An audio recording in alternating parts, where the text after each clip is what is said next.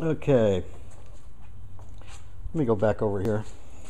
These are some router tables. I got this one on another closeout table. It's missing a couple of parts, but I mean, it's got all the stuff. It's got the fence, the table, had the legs. And then, like I said, I have no shortage of routers, so it's got a router in there. I got all the attachments that came with it there. This is another table I bought. Or actually, this one was given to me. A guy gave me that Black & Decker router in this table. This is my compound miter saw setup. This is a Champion. I got it from Sears, real cheap. And a Harbor Freight stand, but it works pretty good. Most of these tools I have set out. They're set out where I can use them. I can't cut any really long pieces, but I can cut shorter pieces. This is the first bench grinder I had. It actually belonged to my dad. And then I bought this one, 1980 probably, early 1980. It's a Jet. And then I was limited space when I did it, so I just put an arm into there so they would both hang off the same stand. I filled it up full of concrete to make it heavier. This right here is a base off of an old chair, and I added some pipe to it and made it's a hose and cord tree. I hang all my extension cords and all my hoses on there.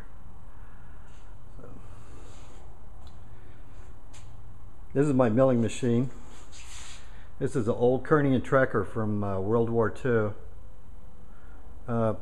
I got this about 14 years ago, I guess, maybe 15 years ago. It was sitting out back behind in a wrecking yard. I mean, just rusting away. It was, I mean, just rusted really bad. But it's a pretty good old machine, and it's like almost all of these, the handles are broke off of them. I've seen, I think, 3 of them on YouTube, and all of them have the handles broke off, so it must be common. It's actually a horizontal mill. It's got a vertical adapter on it. It comes off, swings off to the side on that arm. So, no quill in it. It mills really good. Really cheap milling machine vise there. I paid $79 for that, I think, years ago. I got a kick of the freight was like 50 bucks. I got to show you back here. This is my homemade 3-phase converter. I got an idea from somebody off the internet, and so I had to change the way it worked, though, because the way that he had his wires wouldn't work for mine. It's better to use build a rotary phase converter, you know, out of an old 3-phase motor, but that's what I had, so that's what I used. This is one of these Harbor Freight band saws. I don't know who I probably got this one from Inco, I think.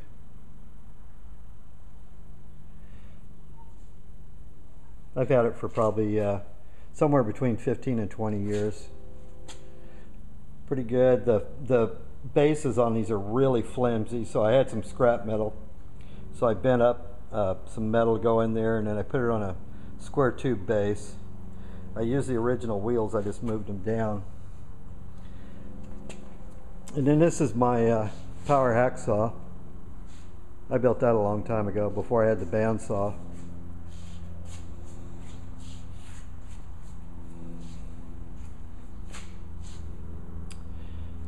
This is a DeWalt multi-cutter. It's a 14-inch carbide tooth blade.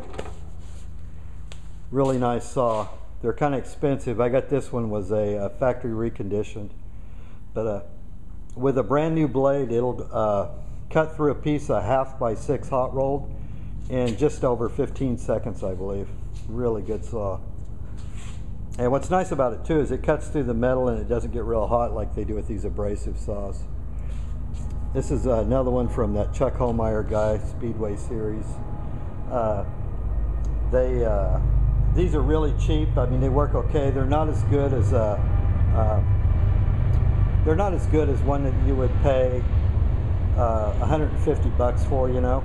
These only cost like 50 bucks.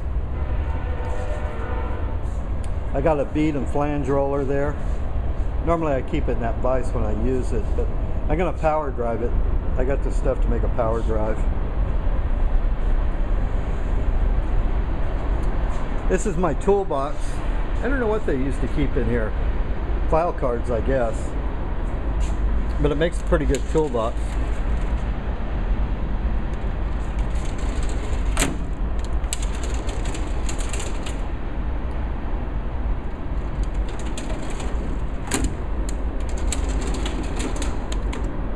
No shortage of drill bits,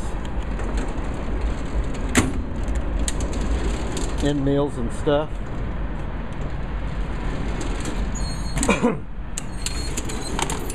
Tap and dies. Old Greenfield set. I paid 15 bucks for that, I think. Or 20 for that, I think. Oh, and then I got this for 15. That's all taps in there. I got them all sorted out in bags by size.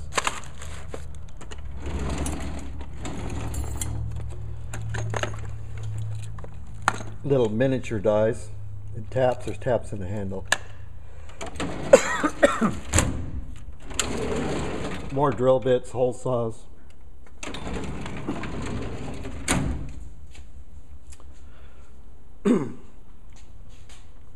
This is my lathe.